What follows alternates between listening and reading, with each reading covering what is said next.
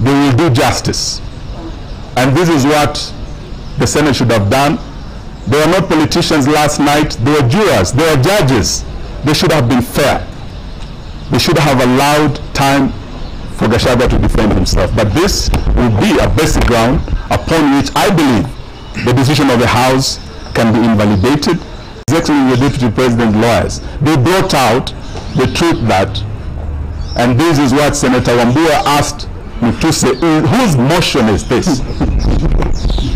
You could tell he was not the owner of the motion. He was just a gun for hire, and through cross-examination that became very evident. But today, apart from the principle of a man not being condemned and hard, especially when he's on his back in a hospital bed, the second principle that was broken by the House, which is a fundamental principle of natural justice, is that you shall not be a judge in your own cause. The rule of bias is a very basic principle of natural justice. Both speakers of the two houses had been mentioned as shareholders, beneficiaries of an arrangement in Kenya Kwanza. They are interested parties. And one of them had, in fact, before the matter appearing before him, Speaker Wetangula, I think, was in Machakos County, when he showed his bias on a matter coming before him, he had already pronounced himself as to what should happen to Rigathi Gachagua who was going to appear before him. Open bias was shown by the Speaker Wetangula, Deputy Speaker Sholei, Majority Leader Kimani Ichung'wah, the Chief Whip Osoro, and there couldn't have been a fair trial for Rigathi. So today we want to say this, that as a country we missed an opportunity to showcase that we have one of the best constitutions, not in Africa, in the world, the most progressive. Last night it was being tested. As a country we have respected and observed the two principles, fundamental principles of natural justice, and we let our country down. However, all is not over. As His Excellency has said, our last line of defense is the judiciary. We pray and we hope, as His Excellency's team appears before court, they will do justice. And this is what the Senate should have done. They were not politicians last night. They were jurors. They were judges. They should have been fair. They should have allowed time for GACHAGUA to defend himself. But this will be a basic ground upon which I believe the decision of the House can be invalidated and justice shall be done. This, we want to say thank you to our senators. Our leader in the Senate, Senator Wambua of Kitui, I think captured everything Azimio stands for. Our leader in the National Assembly, Honorable Robert Mbui, spoke for all of us as Azimio. But their counterparts in ODM spoke a different language. So today, even as we go forward, we can no longer pretend that we are like-minded. On impeachment, we did say this was not a priority for Kenya. Kenyans have more serious issues. Kenyans cannot take their kids to school because of the failed new funding model in our universities. Patients are dying because when you go to hospitals now, dialysis, you are being turned away. When you have no money, you are a poor person, you are condemned to death by William Ruto and his failed policy, Adani Shah.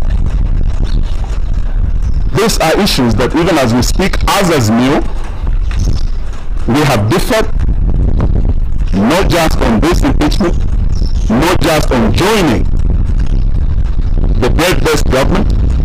We have also differed on Adani, and yesterday we were in court led by senior counsel.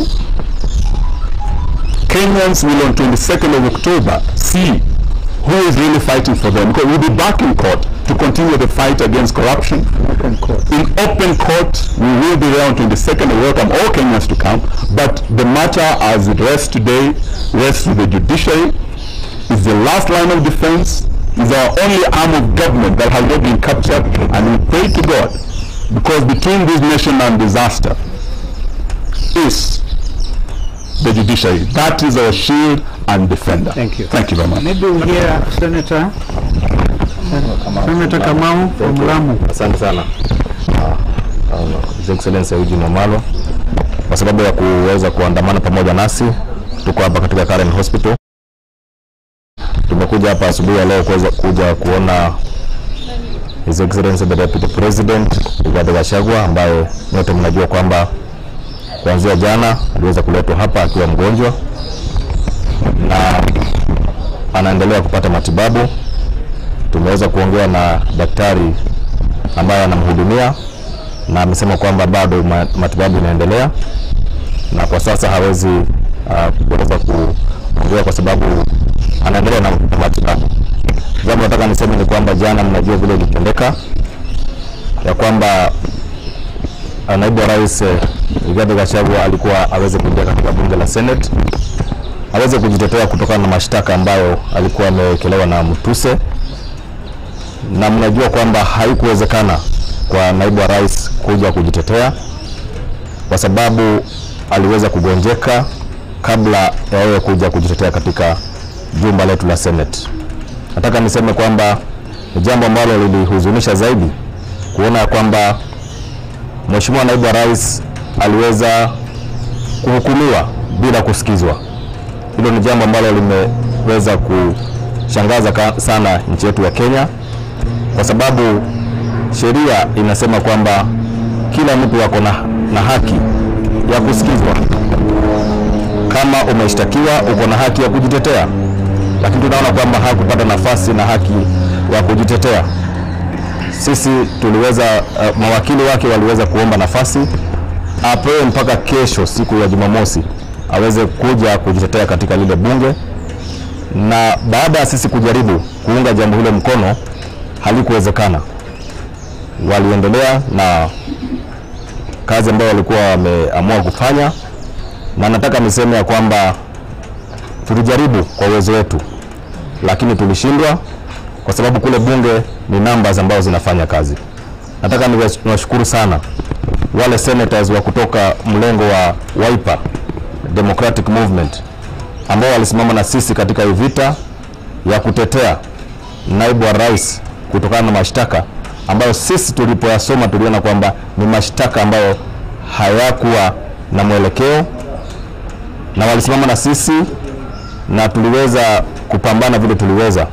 Lakini tunasema kwamba tunaombea naibu wa rais afueni ya haraka wakati ambapo wanaendelea kupata matibabu katika hospitali ya hapa Karen Hospital, na anajua kwamba Mwenyezi Mungu ataweza kumsaidia na ataweza kutoka hospitali na ataendelea kuweza kufanya kazi yake. Mimi nataka niseme ya kwamba ni jambo ambalo ni la huzuni sakilisha watu wa kaunti ya Lamu, na waliniambia kwamba nisimame na naibu wa rais. Nilisimama na yeye mpaka mwisho kulingana na mujibu na haki ya watu wa kaunti ya Lamu. Nataka nishukuru sana watu ambao walinituma katika hili bunge la Senate kuwakilisha, na wanapotoa sauti ni wajibu wangu kama kiongozi kuona kwamba nimesimama na vile ambavyo wananchi wa kaunti ya Lamu wamenituma kufanya. Asante sana. Asanteni. I think that's okay. Tayari umetaja kuna brigade kama DP. Tayari kuna jina jingine ambalo limependekezwa na Rais William Ruto ambalo ni jina la kidini. Hili kuweka watu kama taifa na kama wakili. Kutajwa ni one thing na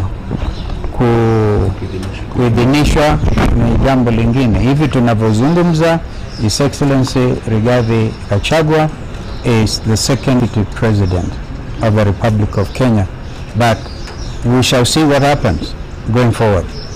Kilinganisha kwamba yeye tayari mawakili wako ameenda kwa mahakama, na vile vile bunge pia inaendelea na hizo shughuli zingine ambazo wamezitaja. Another question? Tawashukuruni sana. Thank you.